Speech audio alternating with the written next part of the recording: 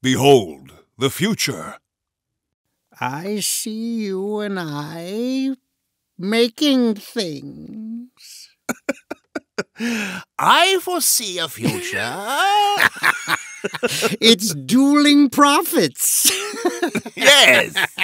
Who can sound the creepiest? What's really weird is why is every prophet old? Is it because it's supposed to be wise with age? Why can't it be like, hey, you know what I see? I see like a whole, enchilada. Like what?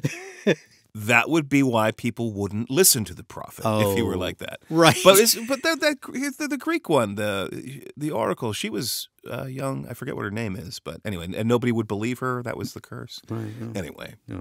But you're right.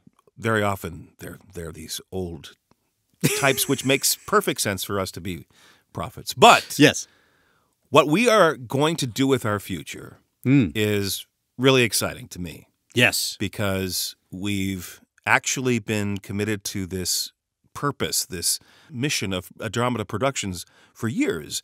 And it takes a long time to actually get stuff done, but that doesn't mean you give up. Right. And also, what's exciting is that it's the future, but it's also today. Right. You got to start the future now. We are doing stuff every day. Yes. Working towards the future. We're not absolutely just making plans. We are no. We are working on it. So that's exciting. That's exciting for me. Yeah, for me too. And I can't think of anything better to do than to get right back into this conversation about where we're going with Audramada. Yes. Welcome to the Heart of the Cards, a conversation about creativity, inspiration, and dealing with what we're dealt. Hey, this is Dan Green. And Eric Stuart. And welcome to part 2 of episode 20, Audramada. I love that you keep track. At least someone does. Oh, I don't know if those numbers are correct, but I know, but you say it so convincingly that I believe I am an you. Actor. Yeah, that's even better. I think it's pronounced actor. Actor. I am an actor. Yes. So we're talking about what is down the road for Audramada Productions. I will preface this by saying, do not hold us to everything that we say.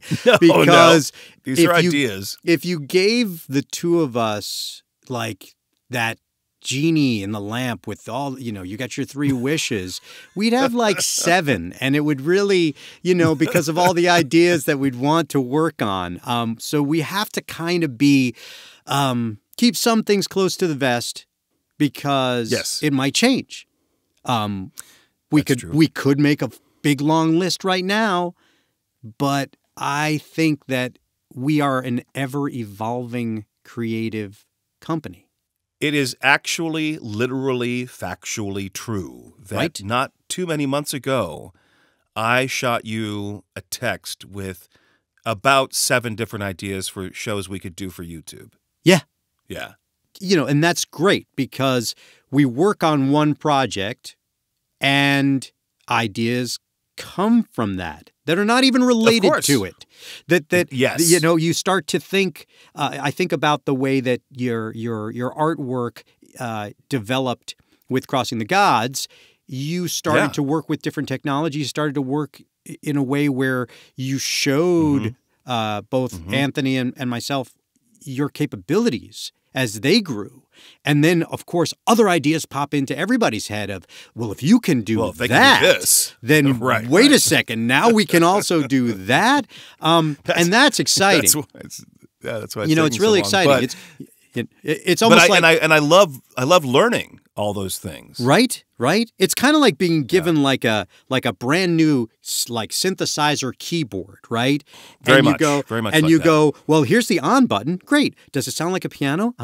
But here's all these other sounds that it can make. And you're like, what? I can make all these other sounds? Oh, well, I've got a million things I want to do. That's how I look at being creative and also wanting to learn how to be creative. Yeah. Well, I had familiarity with Photoshop, but not a lot of familiarity, some with After Effects. And then I learned some Blender and looking at some Unreal Engine stuff.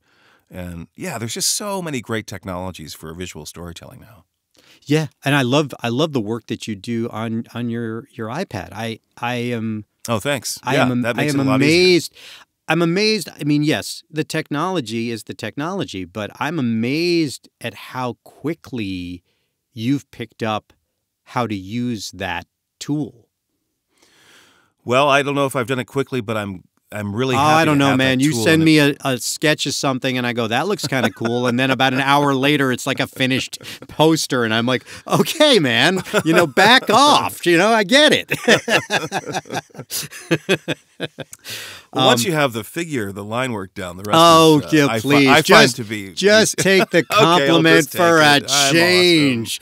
I'm awesome. You're right. But yeah, so when I think about like the things that we can do as a company, and I will constantly include The people everyone we get to work with. Yeah, but we know so many talented people. Well, I want to include the listener in my approach to all of this. I want them to feel like we are part of the same production meeting. The idea is there are no dumb ideas. Like, if you have an idea, you want to do a music video, you want to shoot a short film, you want to record an audiobook, you want whatever, you want to draw a sketch, you want to paint a picture, a still life, whatever it is. These are all things as a creative production company. Nothing's off limits to us. I feel like you and I, we spitball, we throw out ideas, or we throw out like, you might give us a great starting point, and then it's like, well, what could we turn that into? What format do we want to present that cool idea? Start with a great storyline or a really cool concept. It's like, that's neat. I like that. What do you want it to be? Do you want it to be a painting? Do you want it to be a short story? What do you want to do with that character or that the conceptual story that you've wrapped around that character? And I love that there are no limits to the way we think about what we can do. Yeah. I think I'm always going to reference music stuff, but like one of the reasons, my band is called the Eric Stuart Band is because I never wanted to be stuck in the one genre of music that if my band were called like, Killer Slaughter Murder Guy, then you'd be like, oh, he plays heavy metal or he's a very angry folk singer. But I wanted it to be whatever I felt like, right? So I feel like Audramada Productions is whatever we feel like. If you came to me tomorrow and said, I want to make a short film based on this, I think this should go under the Audramada umbrella, I wouldn't say, come on, man, we're like an illustrated audio drama company. That's what we do. Or we only do audiobooks. No, we do whatever we want to do. That's creative. Right. That we think is interesting and rewarding to explore, and and I like that we can be a source for other creativity to play with us. Yes. Like, not everything has to be written by me. No. But it's been very good that we have a source of these great ideas. But you've said from the beginning, you've said this, that you don't want to be the only source of this stuff, and that's great. No. But there's also a formula that works for us right now. Where that does make sense. But if someone else came to us with an amazing idea that fit with, our soul. Our sensibilities and... we thought like, this is something we would love to be a part of or tell this story or whatever.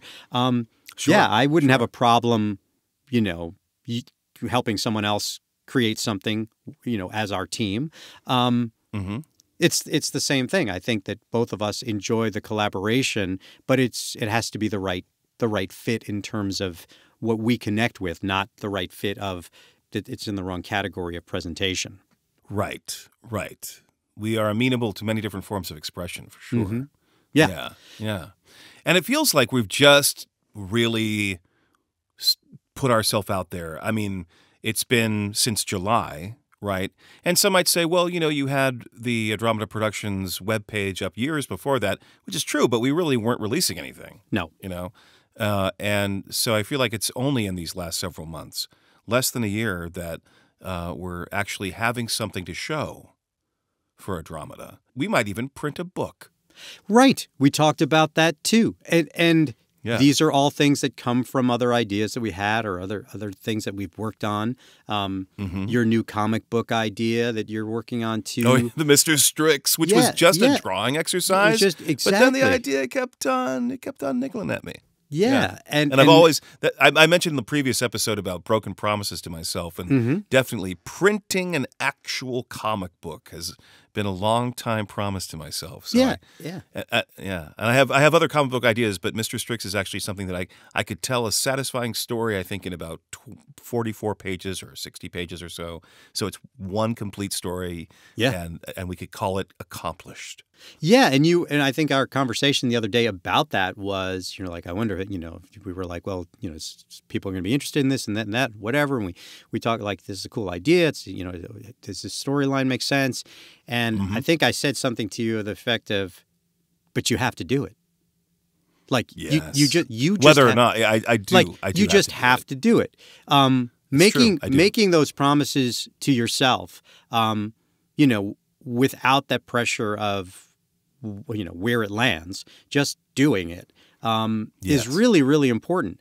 I would be surprised and disappointed if at the end of your journey you had not created a comic book of your own. At least one. At least one. Like it's part of who you are.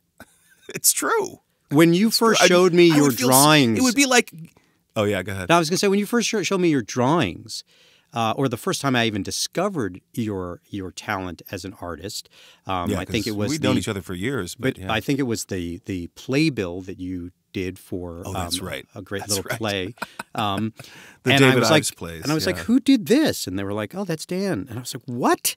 So it's one of those things where it's in your soul. It's who you are. Yeah. You are a very talented actor, and you're a very talented director and writer, and all of those things are things that you do well.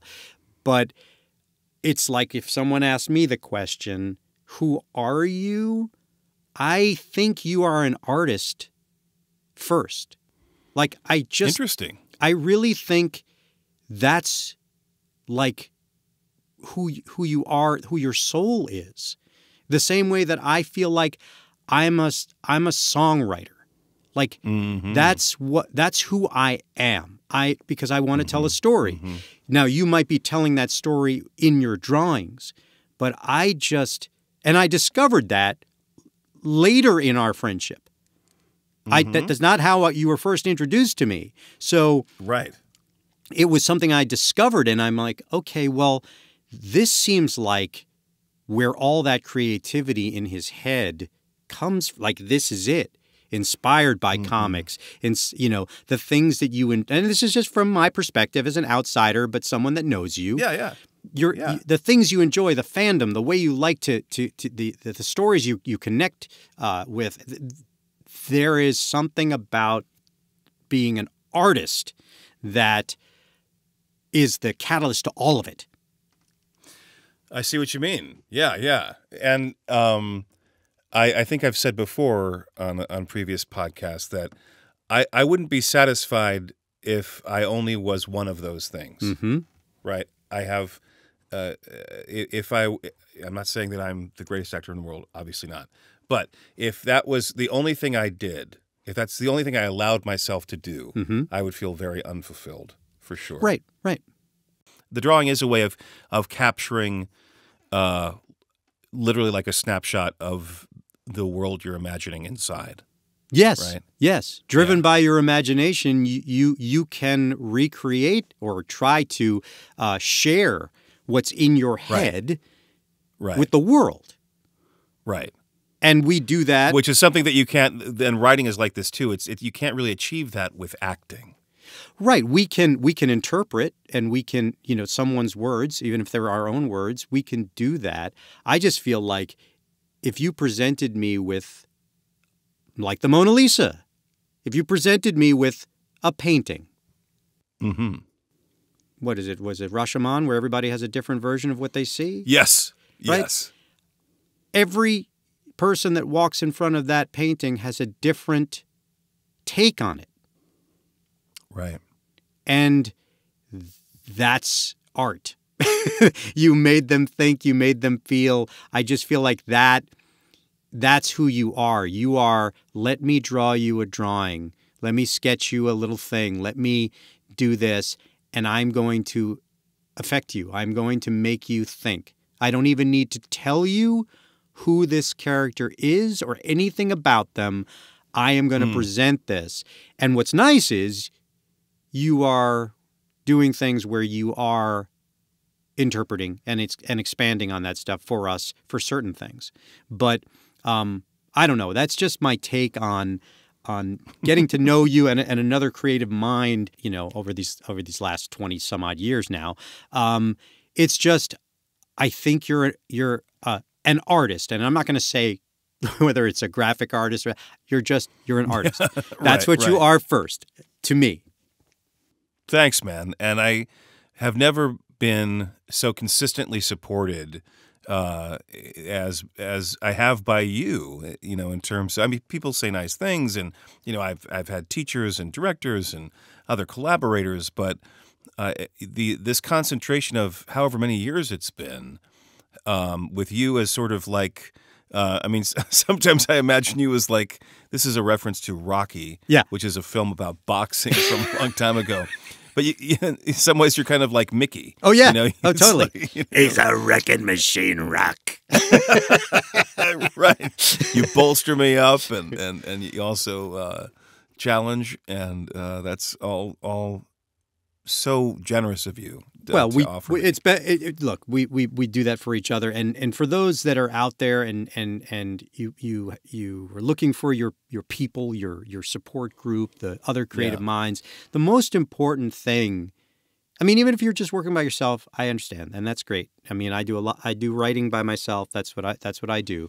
But if you are thinking of collaborating with people, the most important thing is that there is that they care about you and your passion and your energy to create, and not there's ulterior motives where it's it's competition or it's whatever it may be. That's the unhealthy creative environment. So yes, does it sound like a bro love fest when Dan and I talk and compliment each other? It's because finding joy in someone else doing what they love to do makes you feel better too. Absolutely, it's really nice to witness that creativity and that expression from someone else. Too many times we're told not to do these things, or it's to be guarded, or to take the safe route, or there's too many of this, too many of that. We don't need more artists in the world. But whatever your pursuit is, finding that support team that's not just saying, yeah, this is great, just to say it, but is actually paying attention. Really taking a look. That's really important. And they don't have to be an expert in the field that you're in. They just need to know you. They just need to understand you. So that's an important collaboration. Quality. Almost always, collaboration is going to make you better. You're going to, and maybe because you're working with somebody who's a real jerk, but still you're learning how to navigate that. But also, some people who are being jerks are still saying true things that can help you. That's true. So it's important to also not let your feelings get too hurt, and try to treat it more objectively. My dear friend Phil, who is not an example of a jerk at all, is a graphic designer, but he's also an illustrator, and so I run my images by him because he really understands that world. He understands what that amounts to, and he'll have specific kinds of things, suggestions. Right. And even if I don't agree, I always do it. I always take the note. I try it. Right. Right. And very often, it's a note I'm glad I explored.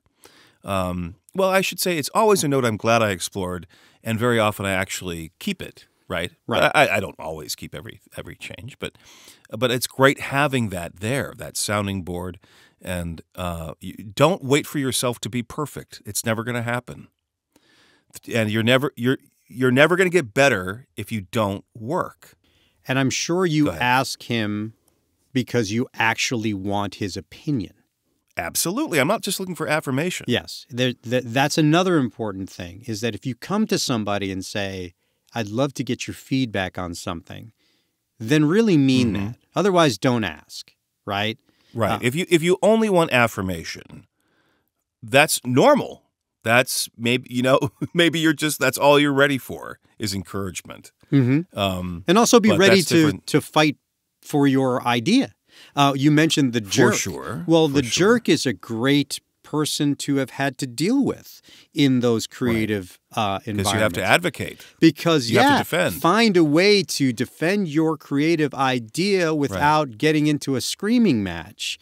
Without being defensive. Yes. Find a way to promote that, to present it so that... Here are the strengths. Yeah. And that's a great exercise. I don't recommend it's what you do every day of your life, but it's definitely something to learn from. And I mean, we've all had to deal with that. But in our situation, in Audramada, you have creative people that are supportive, who are also challenging, but who also have one goal.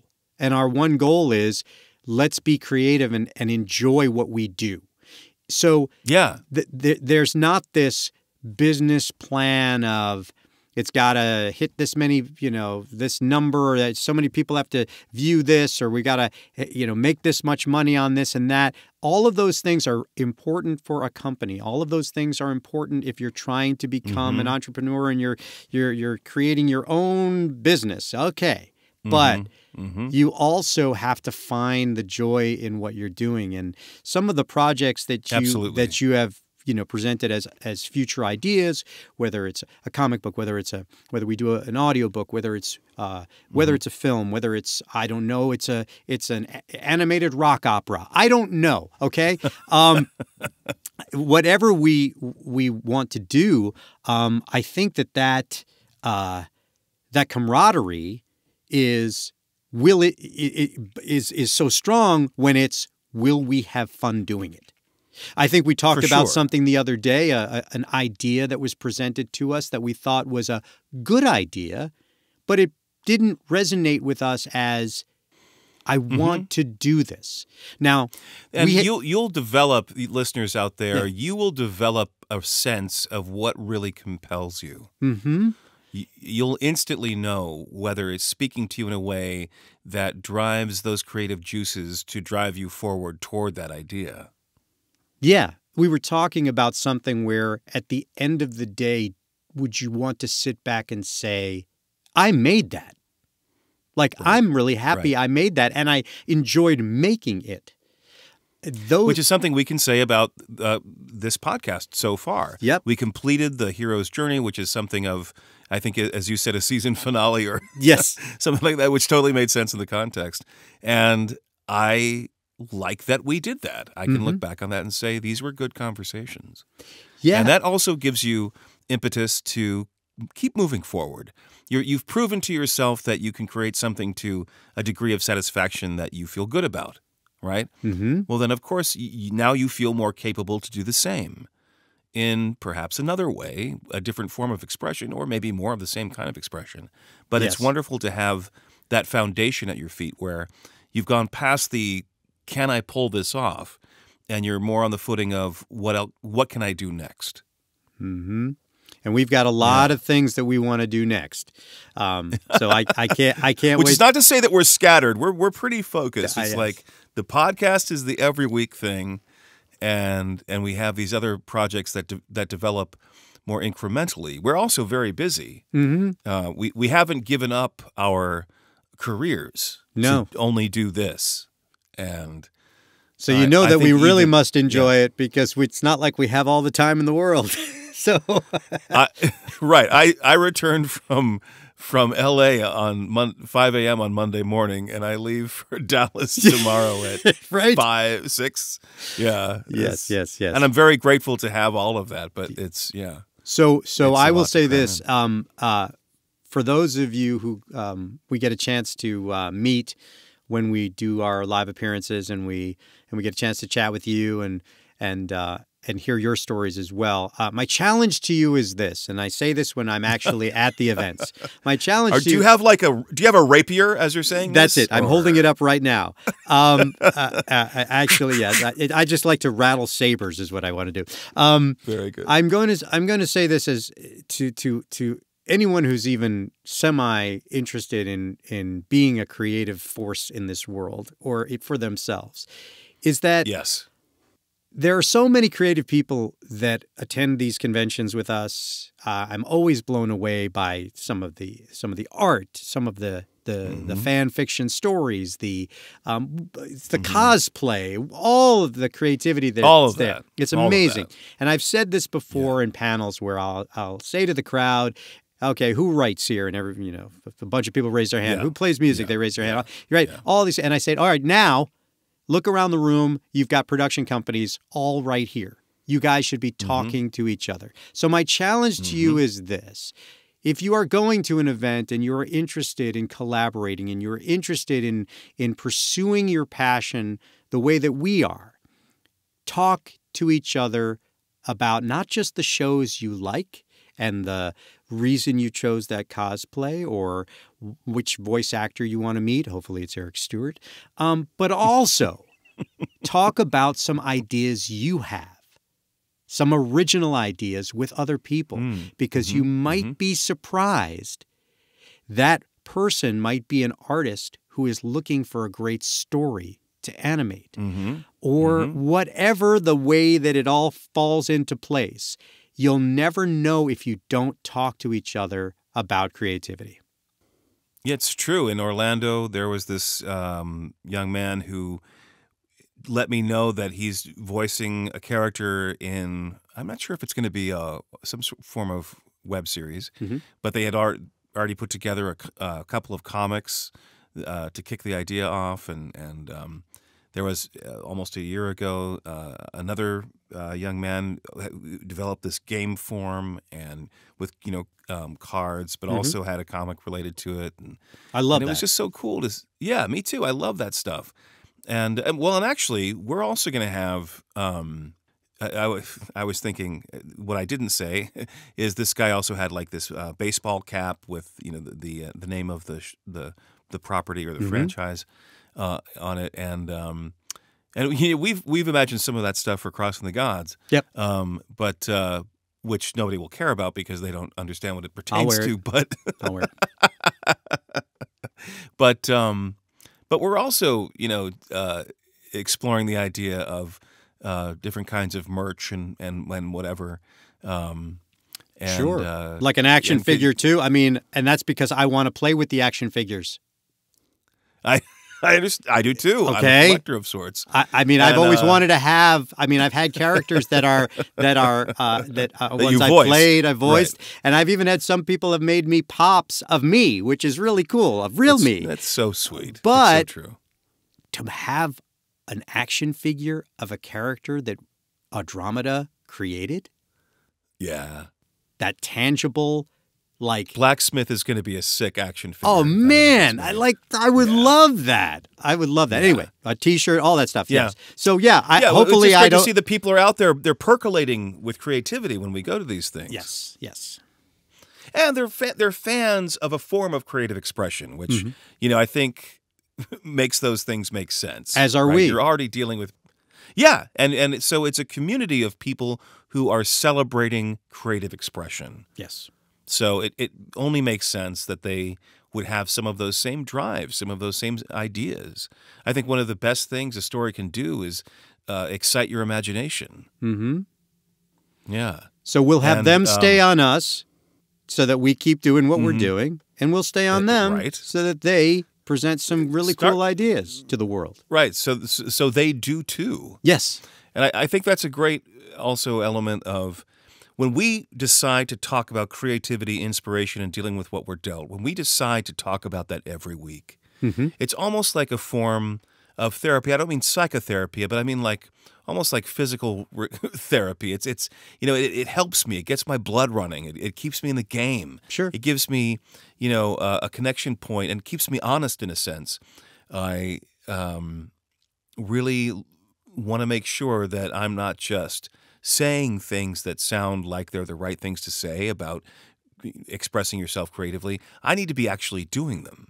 And I need to feel honest about that. And it's nice to have that reminder. Like, oh, yeah. You like doing this. I got something to do. Yeah, and you like it. I got a plan.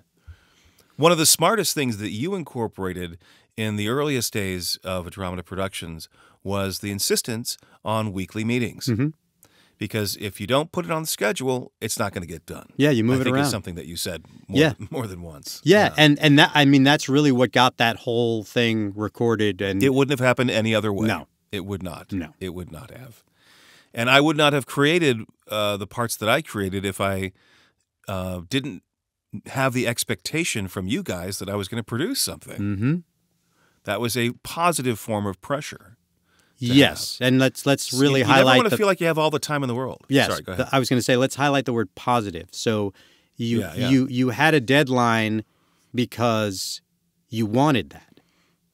Yes, you didn't have a deadline because there was this fear of a threat or you're going to get right. We had a window of opportunity that was going to close, or that I would be fired. You gave yourself that deadline so that you just would be motivated to do it, but it's also because you enjoyed doing it. So that's another thing for those that are trying to come up with some sort of schedule for themselves. It's not always easy to schedule creativity, and it's especially not easy to schedule coming up with. I've been in meetings where people are trying to come up with a new concept, an idea, in a committee.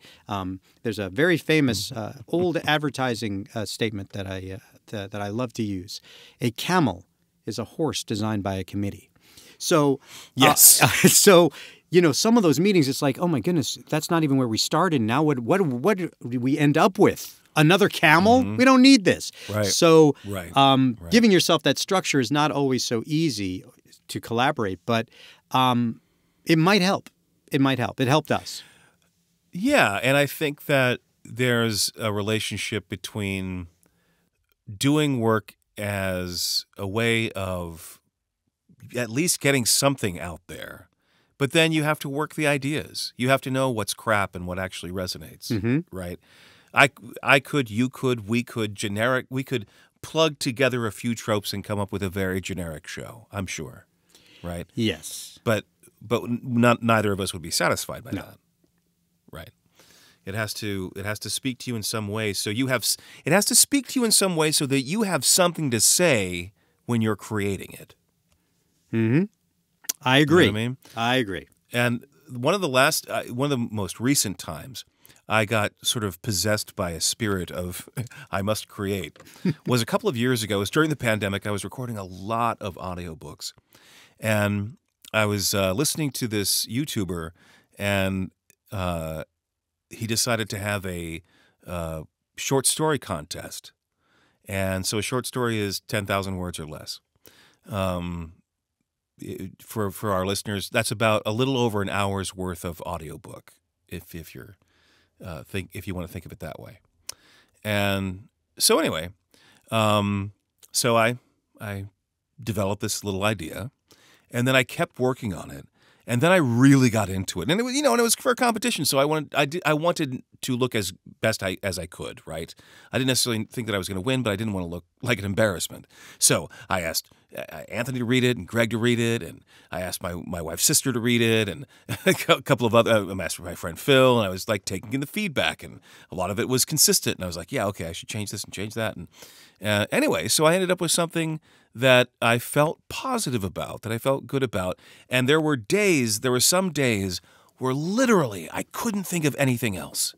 I was just in that vortex. You know what that's like when you got something that's totally just possessing you. And it was so compelling. I'm not saying that the end result is so compelling to everybody who reads it, but as a creative process for me, it was like being taken over by a form of gravity and just falling toward it. And anyway, so nothing ever became of that competition. It got, I think, delayed or just it didn't happen. But I had this, short story, and we're going to produce it as an audiobook. That will probably be out. That'll be out before Crossing the Gods because it's much easier. The story's already written. It's much easier to produce something in strictly audio, right? So anyway, but also one of the people I narrate for is this guy Mark Rainey, and he writes the Gray Man series, which is always on the New York Times bestseller list, and they did a movie that I loved it. On I Netflix. loved it. Yeah. So I've done all the Gray Man books, and I think we're on next one is like number 13 or whatever. But he's a really nice guy, and so just the other day I said, "Hey, Mark, would you mind reading this little short story? It's totally okay if you don't want to." Right. And he got back to me. He was like, "Sure, I'd love to." I was like, "Awesome." And now I don't expect him to give me mad props, right? But even just to get a reaction from somebody who is an accomplished author, I would value whatever he had to say. Probably even more if it was critical, constructive. But that's something that you can use. Right. Well, you also respect his work. Oh, definitely. Meaning that you're getting feedback from someone that you not only has that I respect respect in the yes. the real world, but you also respect their work as a creative. So that's great. That's really cool. Oh no, for sure. Great stories. Great stories. Yeah. Well, what do you think, Eric? Should we wrap this up for today? Yeah. We should. This has been good. I hope that people have a better understanding of what Audramada Productions is and will be. And could become. Yes. And how Dan and I are trying to have our hero's journey together on a lot of this stuff. That's right. We're encouraging each other to keep making those steps. But yeah, so even we are following in our log line for the heart of the cards. Yes, absolutely. And dealing with what you're dealt is not. I never meant that to be a reference of only the bad things. No. Sometimes you get a full house. Exactly.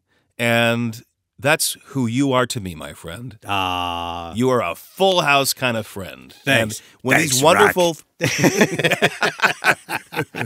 although I also am fond of Adrian. But so Eric Stuart and Dan Green reenact Rocky. What a boxing film always needed. Right? An audio transfer. Just an audio book. Be like, who's winning? I don't know. All I hear is right. With no narrator. So, that's a whole new concept for Audramada Productions. Right. Anyway, but we will not be doing that audiobook, but we it would be a fun concept. Right, but dealing with what you're dealt also means recognizing when something good is going on and how to make the most of it, and obviously appreciate it and acknowledge it because not every day is like that. And not everything is like that. So thank you, my friend. Thank you. And thanks to our listeners that we are so encouraged by when we interact with you, and whether it's comments online or when we have the privilege of seeing you in person at some of these events, and you share with us that you've been listening to The Heart of the Cards and you're reacting to it in a way that you feel is good for you. That means so much to us, and just know that is only more fuel for the fire for the next time that we can have a conversation about creativity, inspiration, and dealing with what you're dealt. Thanks for listening to The Heart of the Cards with Dan Green and Eric Stuart. We hope this conversation in some way spoke to you. Whatever your journey, we look forward to crossing paths again in the next episode. This is Veronica Taylor, and on behalf of Audramada Productions, we wish you well.